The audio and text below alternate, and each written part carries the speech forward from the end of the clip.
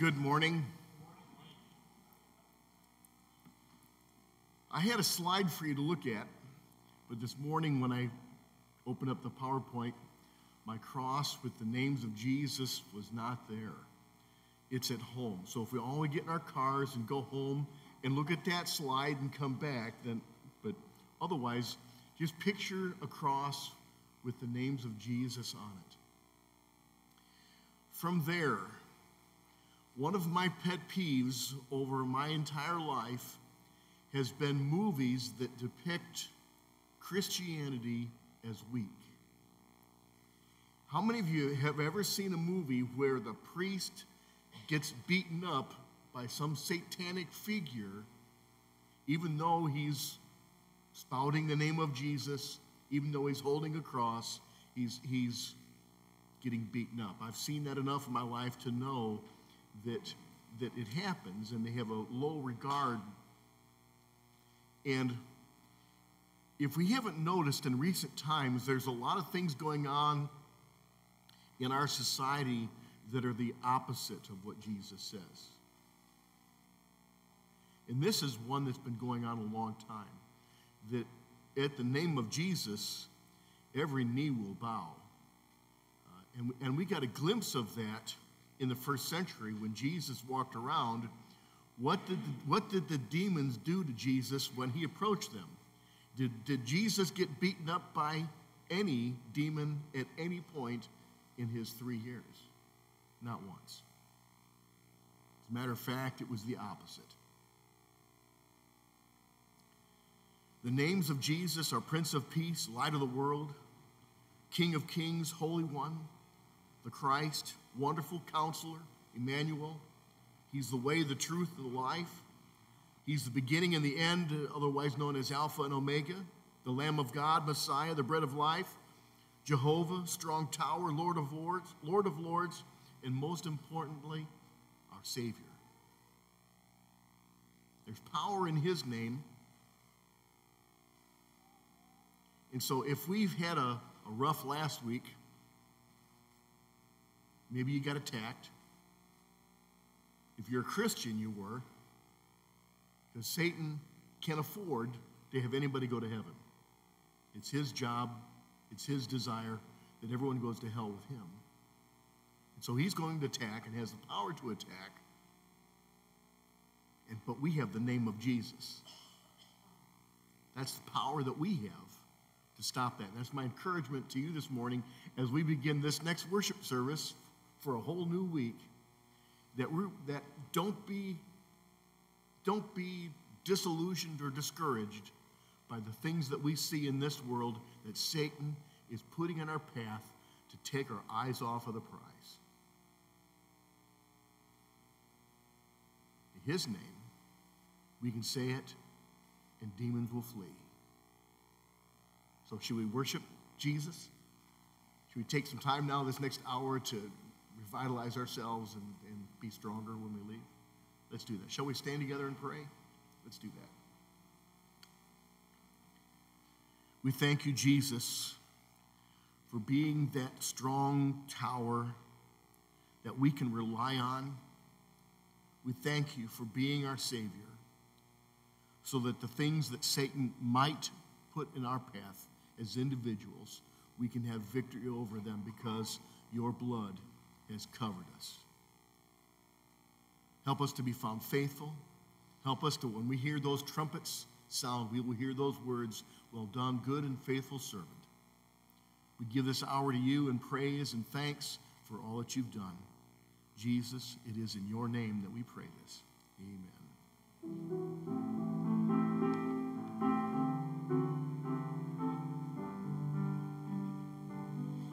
I sing praises to your name, oh Lord, praises to your name, oh Lord, for your name is great and greatly to be praised.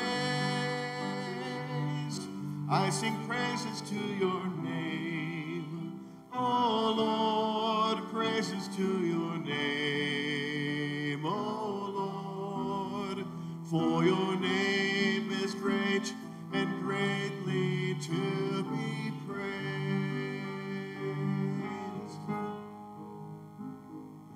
I give glory to your name, O Lord, glory to your name, O Lord, for your name is great and greatly to be praised. I give glory to your name, O Lord, glory to your name, O Lord, for your name is great and greatly to be praised. For your name is great and greatly to be praised. Oh, for 1,000 tongues to sing my great Redeemer's praise, the glories of my God and King, the triumphs of his grace. Jesus, the name that charms our fears and bids our sorrows cease. 'Tis music in the sinner's ears, 'tis and peace.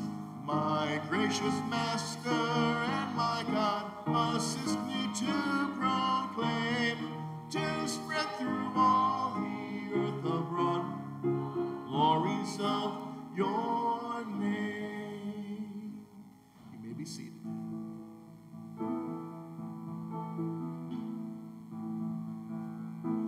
Blessed be your name in the land that is plentiful, where your streams of abundance flow. Blessed be your name.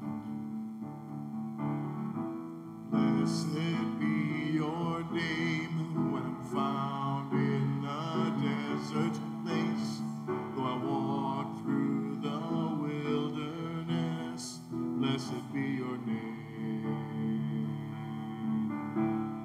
Every blessing you pour out, I'll turn back to praise. When the darkness closes in, Lord, still I will say, blessed be the name of the Lord. Blessed be your name. Blessed be the name of the Lord. Blessed be your glorious name. Blessed be your name when the sun's shining down on me, when the world's all as it should be. Blessed be your name. Blessed be your name on the road marked with suffering, though there's pain in the offering. Blessed be your name. Every blessing you pour out, I'll turn back to praise. When the darkness closes in, Lord, still I will say, blessed be the name of the Lord. Blessed be your name. Blessed be the name of the Lord. Blessed be your glorious name. Blessed be the name of the Lord. Blessed be your name. Blessed be the name of the Lord. Blessed be your glorious name. Amen. Good morning, everyone. We're glad you're here. There was something that I was told I forgot last week, and so I have decided that since it's been 7 days and I remember it, I better do it. I forgot to have us sing Happy Birthday to Kathy Kaufman, whose birthday was last Sunday. So we're going to do it today.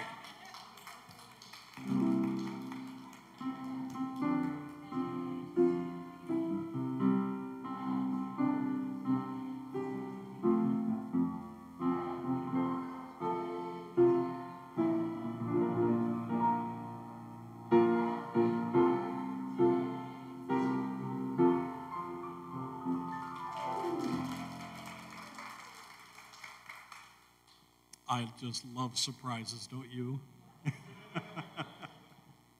How many of you are 65 or older? Just raise your hand. It's okay. You can admit to it. 65 or over.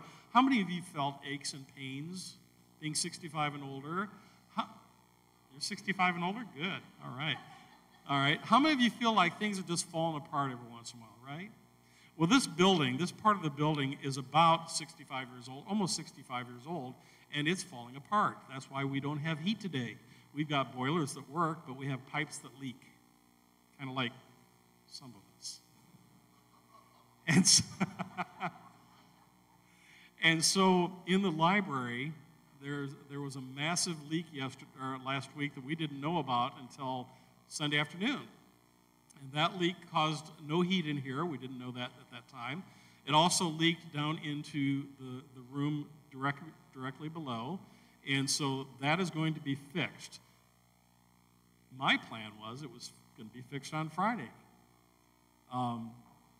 Their plan was we don't have the parts. We'll be back Monday. So if you are cold today, you can either wrap yourself in a blanket or you can snuggle. In Jesus' name only. Okay? All right. So let's stand and greet one another.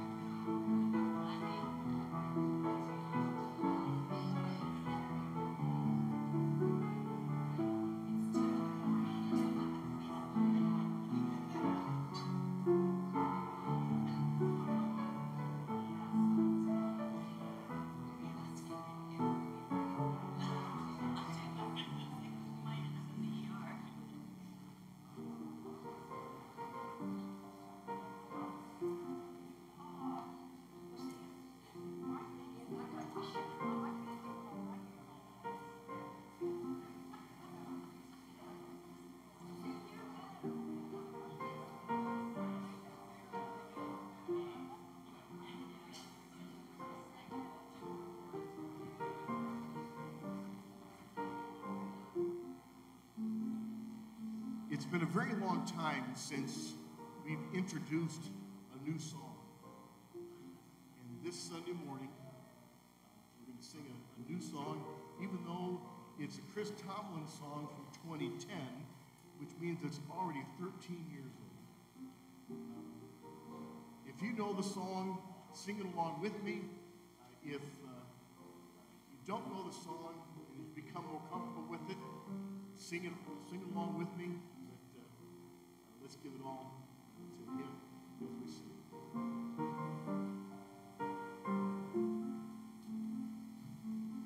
Precious cornerstone, sure foundation, you are faithful to the end.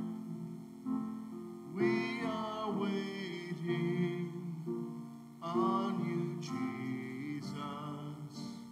We believe you're all to us. Very simple chorus, very simple words. Let's do it again. Precious cornerstone, sure foundation, you are faithful to the end. We are waiting on you, Jesus. We believe you're all to us.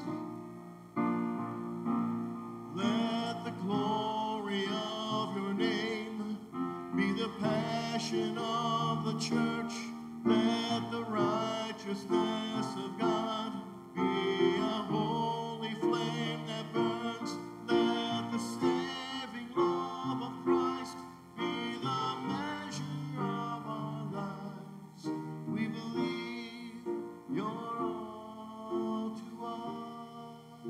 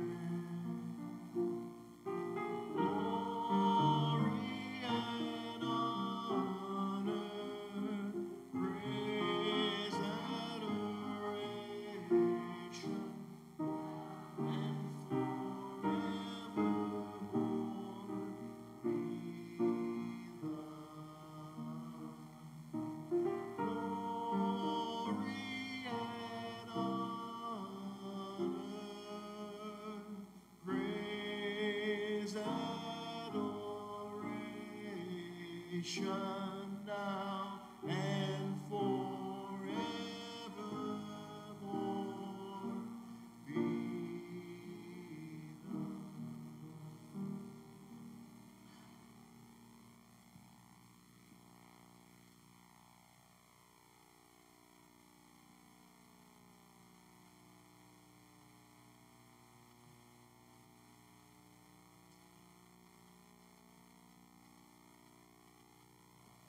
Good morning. Scripture today, give you a chance to start moving in that direction. Romans 8, verses 12 through 17. Romans 8, 12 through 17. Reading from New King James. Therefore, brethren, we are debtors, not to the flesh, to live according to the flesh. For if you live according to the flesh, you will die. But if by the Spirit you put to death the deeds of the body, you will live. For as many as are led by the Spirit of God, these are sons of God. For you did not receive the spirit of bondage again to fear, but you received the Spirit of adoption, by whom we cry out, Abba, Father. The Spirit himself bears witness with our spirit that we are children of God, and if children, then heirs, heirs of God, and joint heirs with Christ, if indeed we suffer with him, that we may also be glorified together. Let's pray. Now, God, we pray at this time that you would keep our hearts and minds open to the Scripture, that you would be able to have us be in tune with the message that Don is going to proclaim this morning. We would ask that you would comfort us, enable us to have ears that hear and hearts that will receive. In Jesus' name we pray. Amen.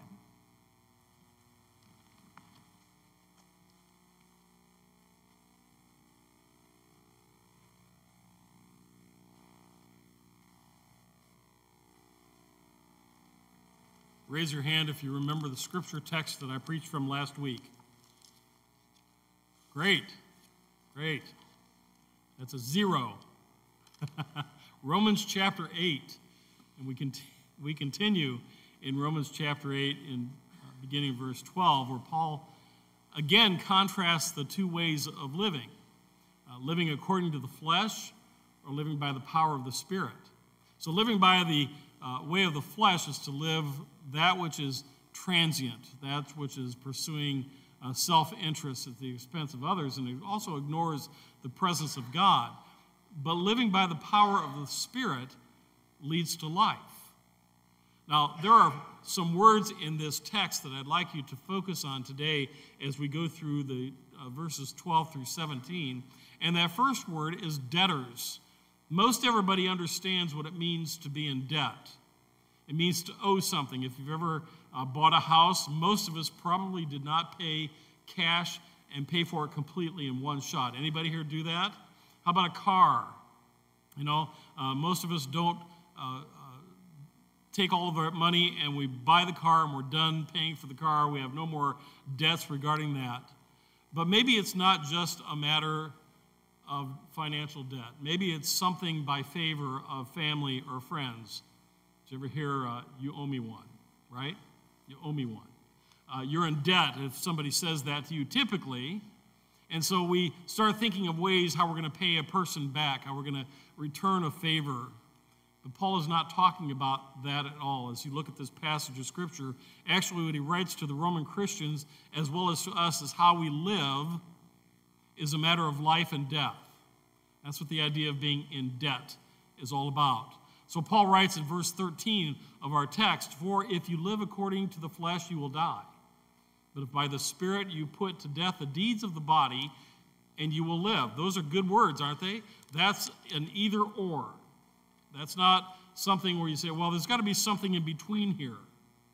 Because quite honestly, the flesh, again in the sense of sinful flesh and rebellion to God, gave us nothing good. So we have no obligation to oblige or to pamper it because our debt is in the Lord and not in the flesh. Now there is a second word. You're going to think, wow, only 4 words and he's already through number 1. All right, we'll see. The word bondage is found in that passage of Scripture. That is, living as a child of God means an intimate, joyful relationship with God and not like the bondage of fear demonstrated by sinfulness. Because when we live in sin, we're not free. When we choose the ways of the world, we're not free. But when we live in the Spirit of God, we are certainly free. That's the promise that we have. There's a Christian writer by the name of Francis Schaeffer. If you've ever read any of his stuff, you're going to find out he's a very interesting person. What I have just described to you, he describes as what is called the bohemian lifestyle. It's kind of an interesting phrase because the first thing that came to my mind when I read about this was a song that was made popular back in the 1970s, but it makes sense. And while this often refers to those that are involved in the arts, it's actually a social and cultural movement that has as its core a way of life away from society's conventional norms and expectations. So when Francis Schaeffer puts it into context, he says it's really our movement away from the things that are God's. And God's normal, as God as normal can be. He's the one that set the standard of normal. There's a person by the name of Gillette Burgess who describes this bohemian lifestyle this way. He says it is a light and graceful philosophy, but it is the gospel of the moment. In Bohemia, one may find almost every sin except that of hypocrisy. See where we are now? He said, what then is it that makes this mystical empire of Bohemia unique? And what is the charm of its mental fairyland? It's this: there are no roads in all of Bohemia. One must choose and find one's own path, be one's own self, and live one's own life. See what the problem is? The problem is living by the flesh, living in darkness where there is no guidance, no direction whatsoever of God because we have chosen to throw God away. So it's the desire to cast off the values that we've been given by God through Scripture and do whatever we please. Doesn't matter what God says. What happens then is there's really no freedom. I like this passage of Scripture where it says when we have life in the Spirit and we come to a point in our lives where we're going to come to the third word, by the way. Wow, he's getting through this quick. It's going to be a short sermon. No, it's not. Okay, so here's this phrase. We cry out, Abba, Father. That's in reference to us becoming a part of the family of God. Abba, Father, really, if you were to put it into today's phrasing, and what it means is you're calling God Daddy. He's not just simply a father, that is, he gave us life, he gave us birth, that sort of thing. It's that he's Daddy, that he takes care of us. It's interesting that we would think of Jesus relating to the Father with this confidence. We may think we're disqualified from it. However, if we remember, we're in Christ, and we have the privilege of relating to God in that same way, even as Jesus does. We get to call him Abba, Father. We get to have a personal presence with our God. Now, here's that third word that tells us about that, and that word is adoption. Most of you probably remember me telling you that we adopted our 3 daughters back in the 1980s. It was a big time back then. We got the middle one first, who wasn't even middle yet. She was only the younger. I'm going to tell you this, and you can try to figure it out yourself. And then 6 months later, we got the older daughter, who became the oldest daughter eventually. And then after we adopted the 2 of them together, then a few months later, the youngest was born. And so Tricia no longer was the only child or the younger child. She was the middle child. And then we finally were able to get Barbara after she was about 3 or 3.5 years old, and she came to be a part of the family. We adopted her. We have all 3 girls. We adopted them, and it was because we loved them. All part of the same family, same mom, same dad, but we got them at 3 different times, and we raised those girls, and the majority of you have met all 3 of them and know who they are.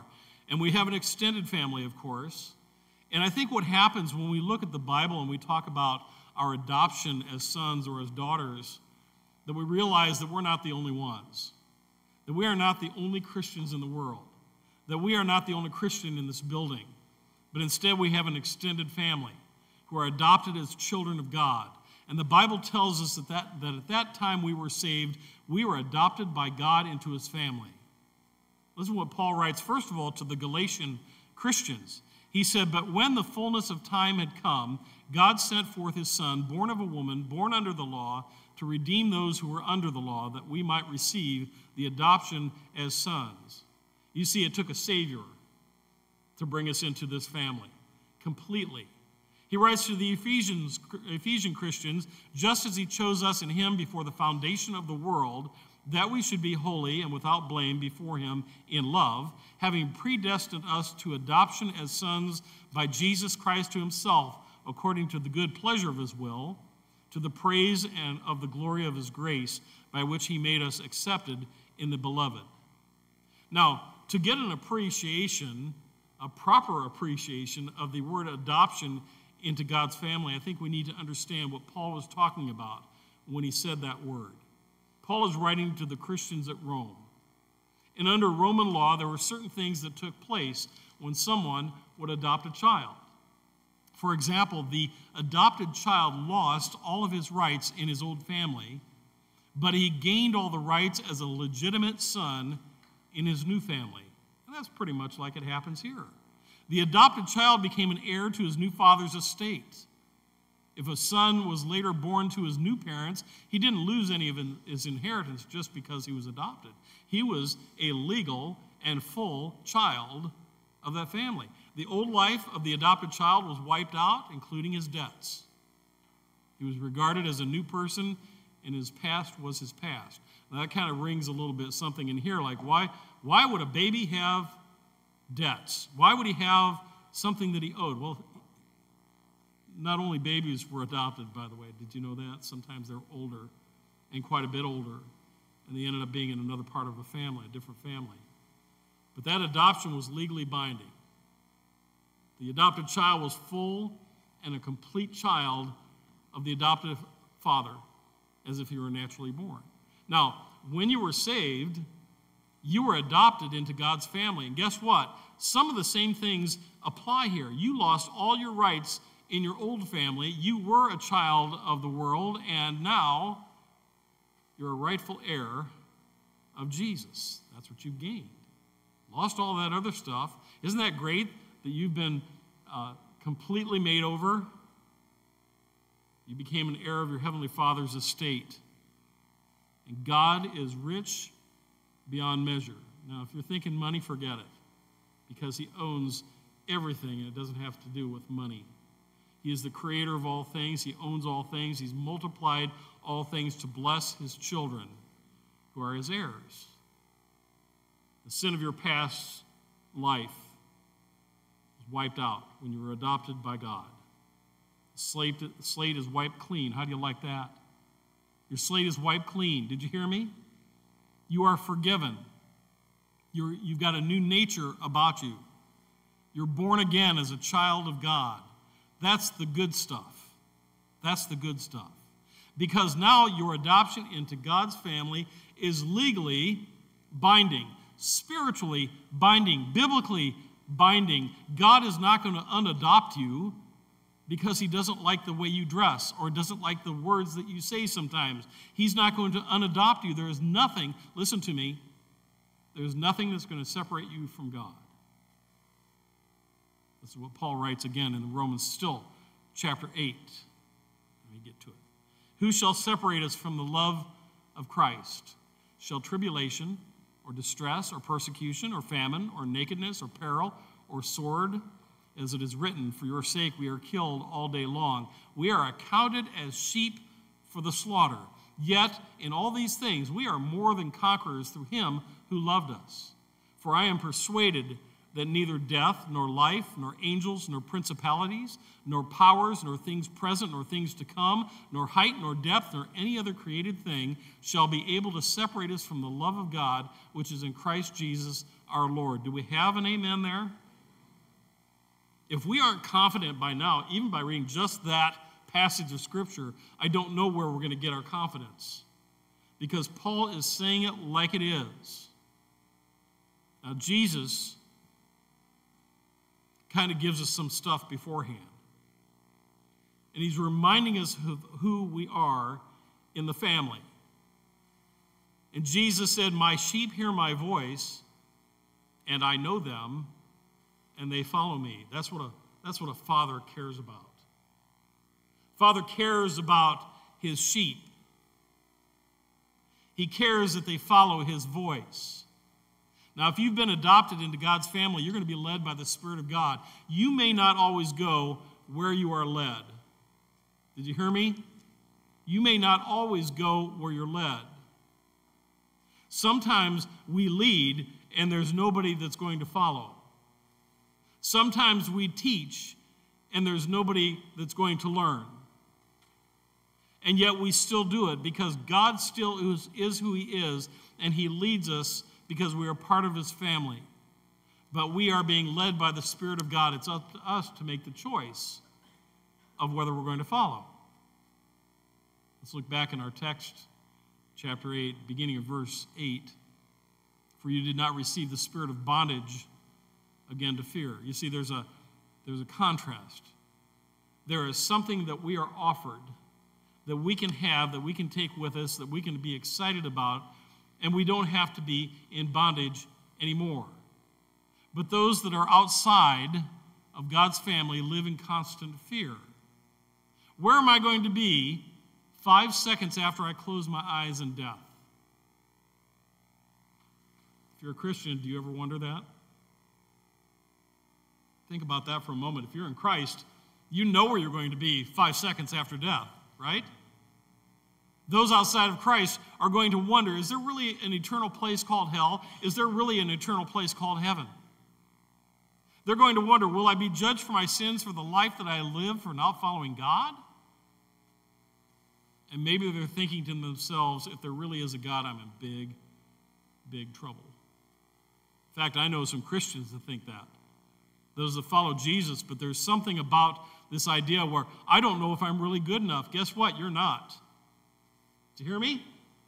You are not good enough. You are not good enough. I'm not good enough to stand in the presence of God. I am not good enough, and you're not good enough, but you know what? It's not good enough to be good enough anyway. That's why we've got the grace of God. That's why we've got that free gift freely given us. That's why he wants to adopt us as his children. Oh, we're already creations of him, but we get to make the choice of what family we want to be a part of, either God's or the world's. Okay, so now if we're part of the family of God, there's this fourth word, folks. Don't start packing up your stuff yet. Heirs. If we're part of the family, we get to be heirs. And if children, then heirs, heirs of God, and joint heirs with Christ. So if we're adopted into God's family, you are an heir of God along with his Son, Jesus. That means you have a rich inheritance waiting for you. I remember often my mother saying to me, I don't have anything that I can leave you. I have no money. I said, I don't care about your money. I'm more of a sentimental guy. I said, I want the pendulum clock and a red candy dish. And I got the pendulum clock. I didn't care if she had any money. She could have been a bazillionaire, if there is such a thing, and it wouldn't matter to me. It wouldn't bother me a bit. She didn't give me a single penny out of that. I'm more of the sentimental. I wanted the stuff that reminded me of life having once lived. I like that kind of thing. But guess what? No matter what I got, if she gave me $500 million at her death, I still have a better treasure waiting ahead of me for eternity. Now, you aren't saved because you want the inheritance you're going to receive, right? But when you're saved, you'll receive the inheritance as a result of your salvation. If you're adopted into God's family, you will have a future inheritance to enjoy. And as heirs of God, we not only get to partake in the present inheritance, that is the life we live in Christ, but we have the future eternal one. But you know, along life's path, there are things that happen. There are difficulties of life. I asked you a little bit earlier how many of you are 65 or older and your pipes are getting rusty and they break. You know, it does happen. And there are other things that happen. But we maintain our faith because we trust in God. This is what Paul writes in chapter 8 of Romans in the last part of verse 17. If indeed we suffer with him, that we may also be glorified together. I want you to not to think about the troubles of this life, but the excitement and the joy of the next one. Our enjoyment in being a child of God is limited on this earth. But we're going to enjoy the full inheritance when we get rid of this old body. We get rid of all this stuff, and that's when the adoption actually becomes totally 100% complete for all of eternity. I read the story of a young couple that visited an orphanage which housed several children for adoption.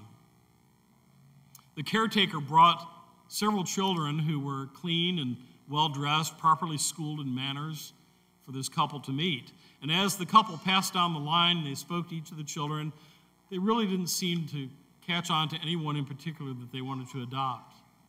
And they asked the caretaker, do you have any more children?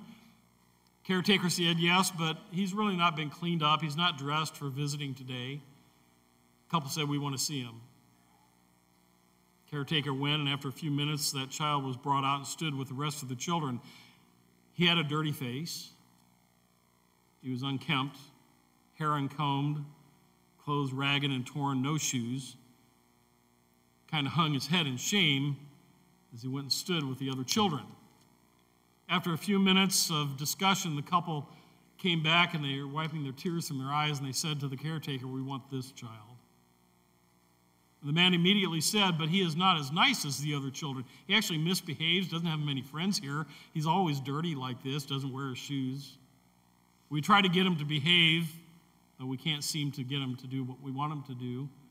And why do you want him?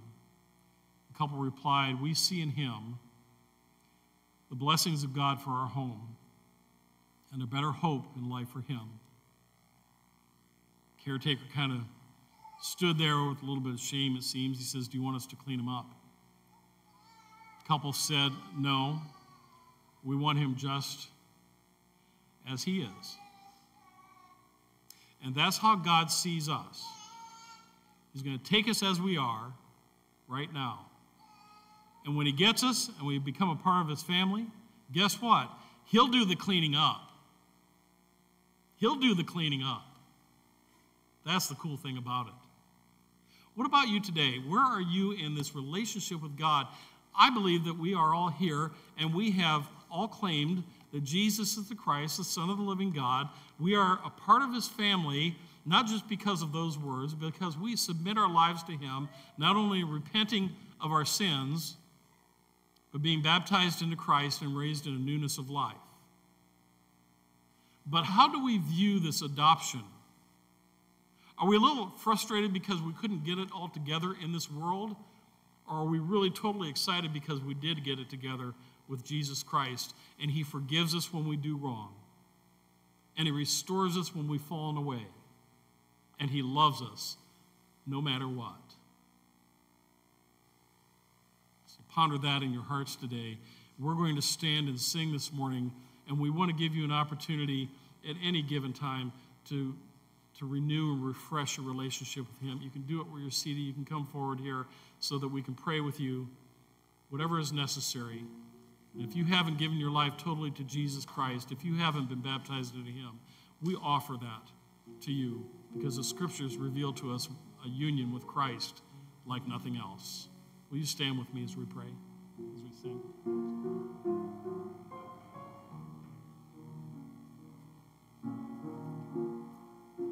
Savior, I come, quiet my soul. Remember redemption's hill where your blood was spilled for my ransom. Everything I once held dear, I count it all as lost. Lead me to the cross where your love poured out. Bring me to my knees, Lord, I lay me down. Rid me of myself, I belong to you. Oh, lead me.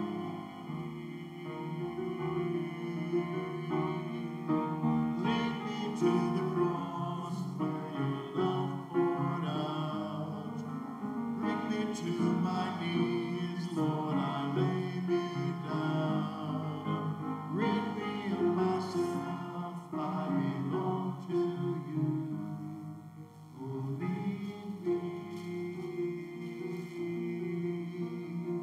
Lead me to the cross.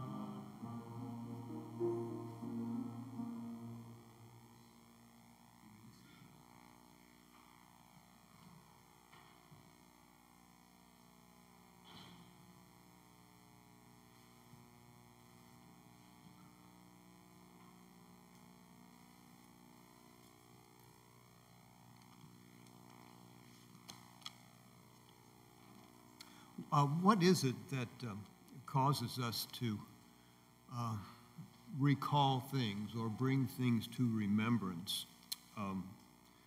Something in conversation this week that I had with our daughter brought some things to mind. She said, "Dad, I know that Grandpa Gibb was close to me today." And I said, "Oh, what occurred?" She said there was a phrase at work. Somebody said this phrase, and it just was the same thing that your dad would have said. And we kind of laughed about it and said, yes, that's exactly what we recall that he said. Maybe in some cases it's a phrase, as this was. I recall at one point smelling something that was from my childhood. And I don't know if you've ever had that occur to you, just a sight or a smell or something that affected your senses that would bring a remembrance.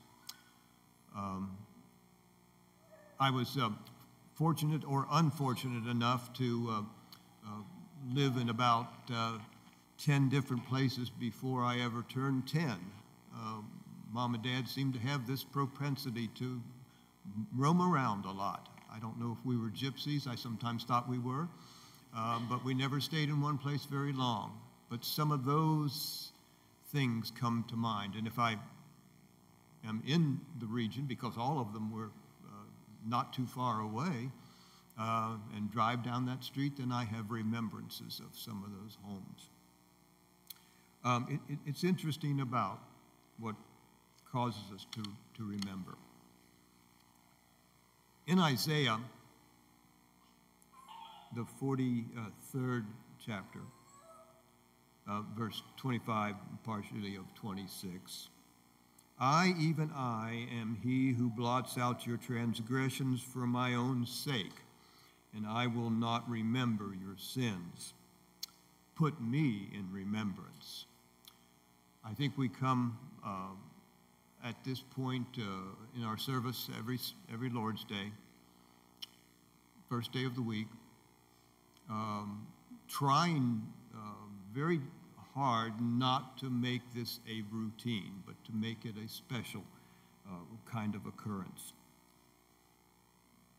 In Luke, Jesus says, take this and divide it among yourselves, for I say to you, I will not drink of the fruit of the vine until the kingdom of God comes. He also says, this is my body, which is given for you. Do this in remembrance of me. Is there anything that you do in remembrance of someone close to you or someone that you recall? This is a special time, and Jesus calls us every Lord's Day to do this in remembrance of him. Let us pray. Our God, we have many, many thoughts. We have many, many things to contend with. But we set aside this time to recall Jesus' sacrifice, his body, and his blood for our sake, that we might take them as our stepping stone for the week, that we might consider what Jesus did for each and every one of us, and pray that we will carry him and he will carry us through the week. It's in Jesus' name that we pray. Amen.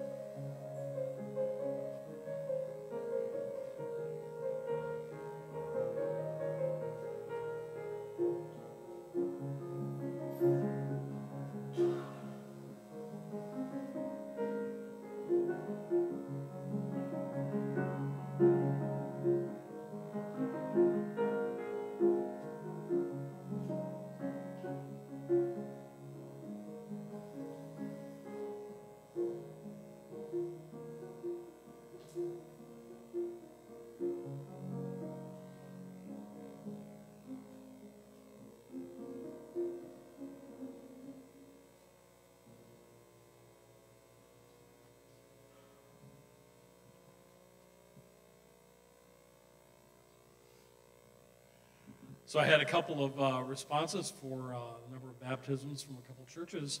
I want to again remind you that they're rejoicing where they are, and I hope that we're rejoicing where we are for them. I mentioned last week that we have not only opportunities but an obligation to plant a seed or to water the seed that's already been planted. I hope that you did that this past week. I hope that you found people that you can connect with, that you can talk about your faith, you can talk about Jesus freely, but also invite them to come and worship with you, because that's an important factor as well.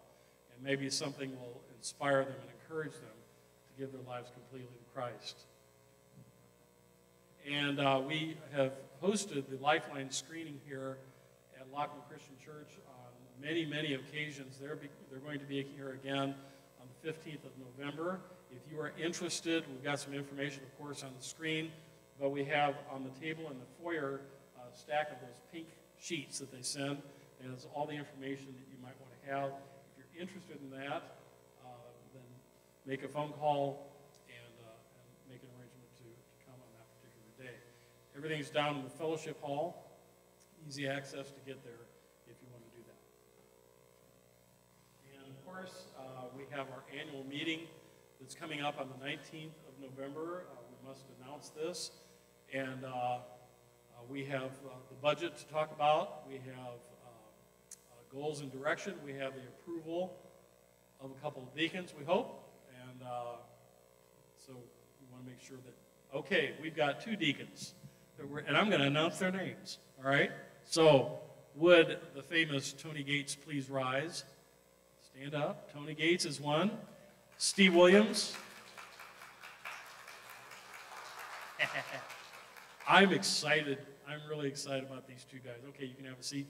We're going to, now if you remember, for many, many years, we have been doing things biblically. That is, we don't vote for anybody. What we do is we give you an opportunity to indicate your support of the 2 guys that have already been chosen. And what happens when you get what's called a ballot for some reason, we give you a ballot, we'll have their 2 names on it, and other deacons that might be up to re-up, if you will. And we give you an opportunity to make a check mark. Yes, you're going to support them as deacons. And if you don't want to support them, you just check no, but we'd kind of like to know why. You know, for example, is Tony Gates a fan of Ohio State? You know, then we'll have to say maybe. So at any rate, we're gonna go that route. Gives you that opportunity on November 19th. The meeting does not take very long. We want you all stick around to the point where we're not even going to have a closing prayer until the meeting's over. That way you have to stay, because we're going to lock the doors, and Sherm's going to be our guard. All right, so just go ahead with that. On the 26th of November, we're going to have the hanging of the greens following the morning worship time, and that's when all your creativity comes out. So if you all want to stay, is there going to be food? We haven't decided yet whether we're going to stay and eat here or go in mass to a restaurant and eat and come right back. Well, Susan says stay, so it's probably going to be stay. Rachel says stay. So I believe that's upper management. Yes. So if upper management says we're staying, then we're I'm not sure upper management is what I would call it, but that's, I think, that's good. That's good. Okay. So all of you are invited to stay. There's going to be some kind of food somewhere. All right. All right. Let's stand together as we close in prayer. God, we really do have a joy about this family, and I pray that we continue to acknowledge that we are your adopted children, that we are heirs to a greater fortune in eternity than anything that's matched here. Father, I pray that you'll walk with us, you'll guide us, you'll keep reminding us of who we are in you, that we may live that way. We give you praise and honor and glory. In Jesus' name, amen. Blessed be the name of the Lord. Blessed be your name. Blessed be the name of the Lord. Blessed be your glorious name. have great power this week.